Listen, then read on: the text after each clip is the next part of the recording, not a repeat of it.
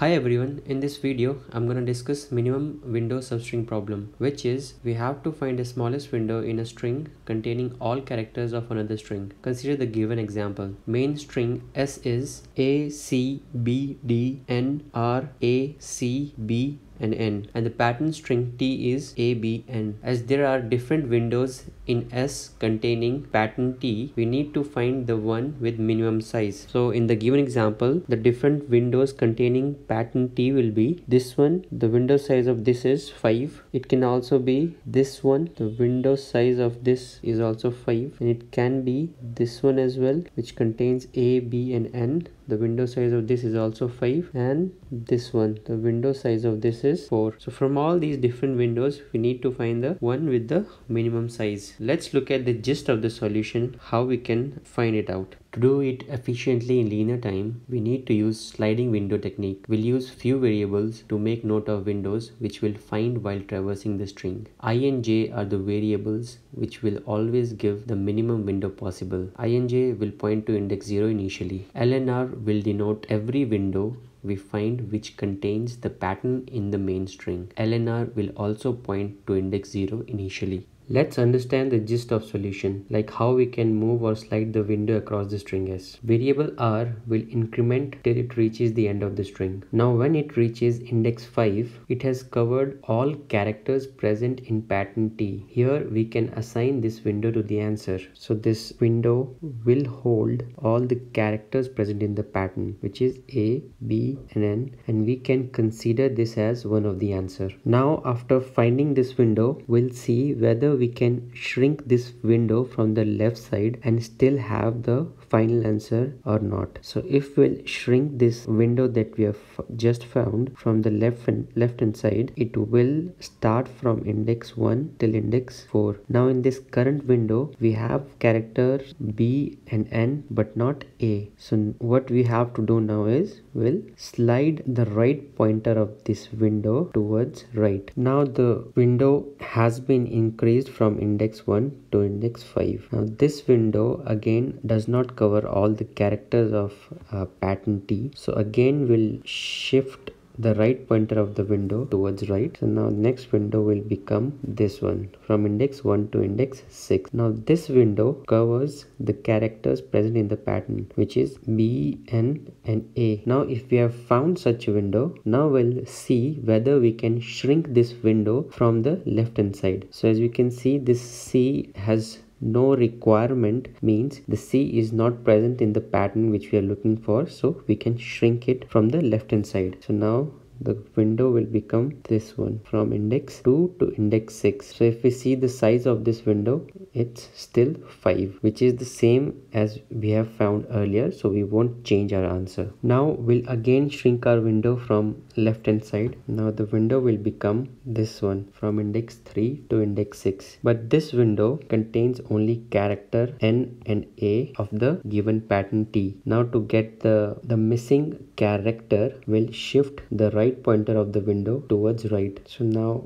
our window will become this one, from index 3 to index 7. This window also contains only N and A. So again what we do is we'll shift our right pointer of the window towards right. So now our window will become this one, from index 3 to index 8. So now this window has the characters which are present in the pattern T, which is this N, A and B. And now we'll see whether we can shrink this window from the left hand side. So as we can see, there is D present at the left end. We can shrink it because D is not present in the pattern that we are looking for. So our window will get updated to this one, from index 4 to index 8. So now we have found this window that is a shrinked window, but the size of this window is still again 5, so we won't update our answer. Now again we'll shrink our window from the left hand side. So now our window will become this one, from index 5 to index 8. Now in this window we have A and B but not n. So we are missing one character from the pattern. So what we'll do now is we'll increase the right pointer of the window and we'll move it towards right. So our window will become this one, which is from index 5 to index 9. So now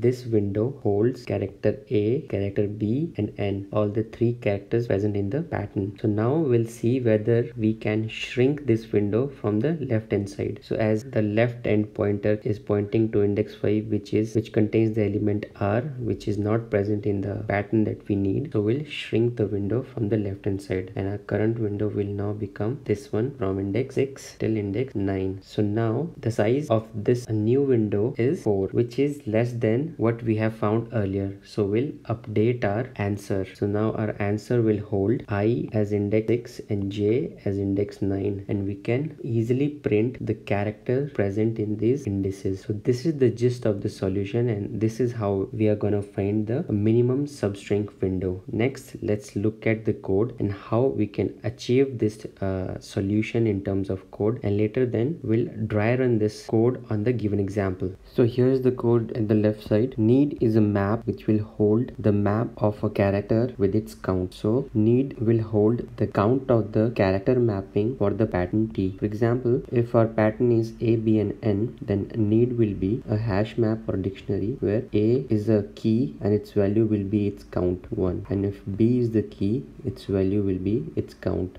and N will be the key, its value will be the count. At the start of the problem, if our given instructions are just to consider only the ASCII characters, then for the rest of the ASCII characters, that need will put 0. So if we have suppose D, F, G, for all of them it will put 0. So this code here, which is collections.counter in Python, will give us this mapping. And next variables that I've initialized are L, R, I and J, which I've already discussed what this signifies. L and R will show the current window that we are working on, and I and J will hold the minimum window substring. And missing here will help us find whether we have completed the pattern string in a particular window we are looking for. So suppose if this is our window that we have currently working on, then missing will become 0, because then we have encountered A as well as B as well as N. So initially, just to take a note of that we haven't encountered any of them, missing will hold the length of the pattern, which is 3. In this while loop, R will move till the end of the given array, which is this, and here we have two sections of the code. This first section will move the right pointer of the window towards right side, and this part of the code where in the previous explanation when we are trying to shrink the left pointer of the window towards the right size as much as we can. So this code will move the right pointer, and this code will move will try to shrink the left pointer. So let's see how this will work on the given example. So as R is pointing to index 0, so initially we had a need where we know that A was mapped to its count 1, B was mapped to its count 1, and N mapped to its count 1. So now in this while loop, it will check if need of that character which R is pointing to is greater than 0. So first one is A, which R is pointing to. So need of A, which is this one, obviously is greater than 0. So what it will do is it will reduce the missing count by 1. So missing now will be 2, and now we need to reduce the count of that character as well. So now we need A count, no. We need B count, yes. We need N, yes. So this means the length of string which we need is 2, and the count of those characters that we required is B1 and N1. So this is happening in the first iteration, and here we'll increment the R as well. So now R will point to C. So in this while condition, it will check whether missing is equals to 0, which is not, so it won't go here. Now it will again go to the start of this while loop. Now it will again check if need of S of R is greater than 0. So here R is pointing to character C, so need of C,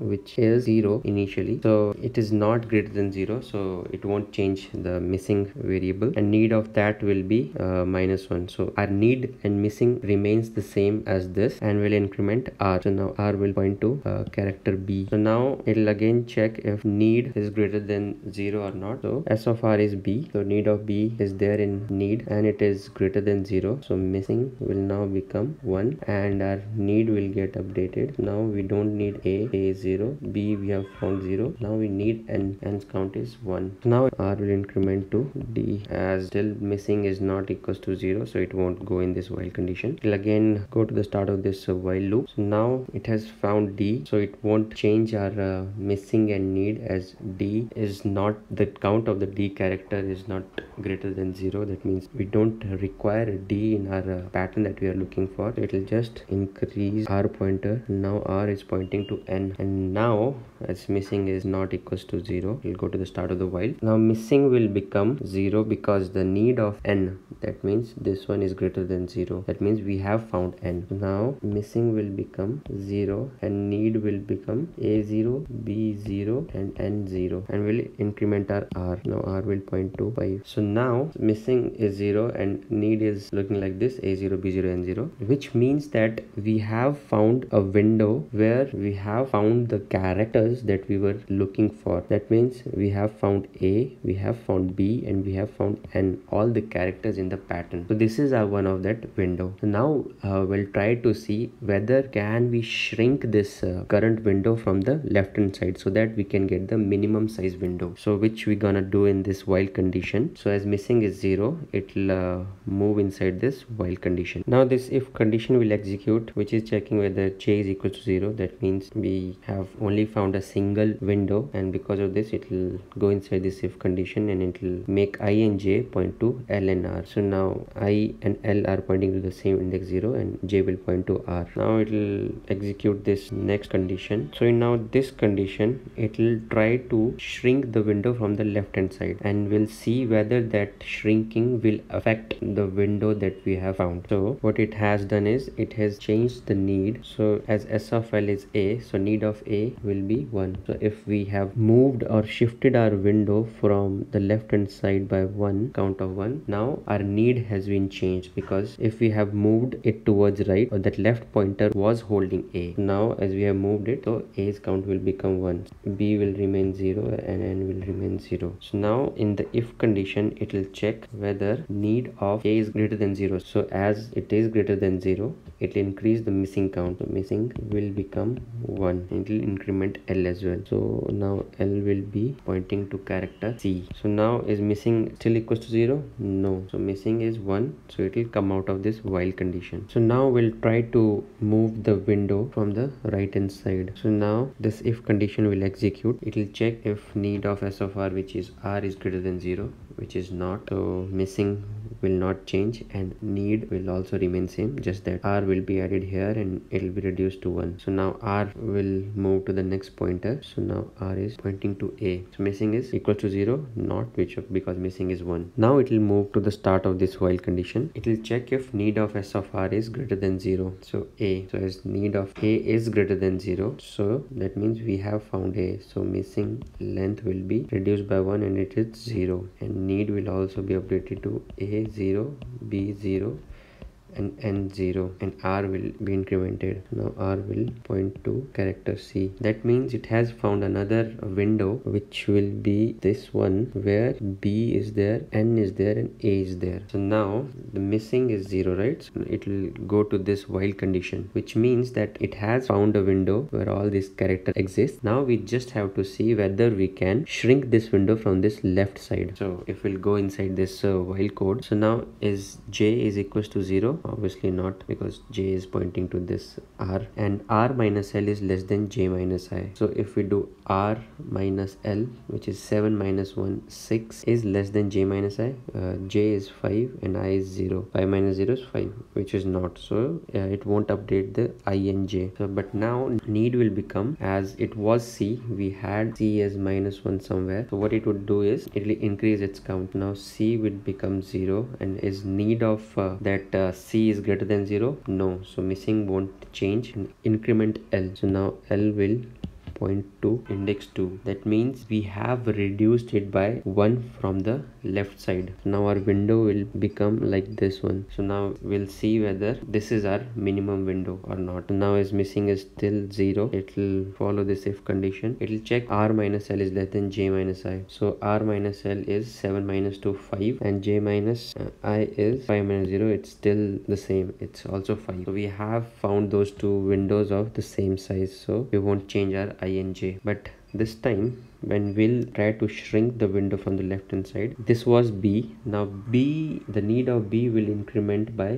1. So we need 1 because we have moved towards the right hand side from this left pointer. So now the B will become 1 and need of B is greater than 0, so missing will increment by 1, so we'll increase our L by 1 as well. So L will point to this one, so it will come out of the loop as missing is 1, so it will reach to this parent while loop. So like this we'll keep doing it. We will eventually find a window of the minimum size which holds all the characters in the pattern, which is this one. So this is how we're gonna find the minimum substring window.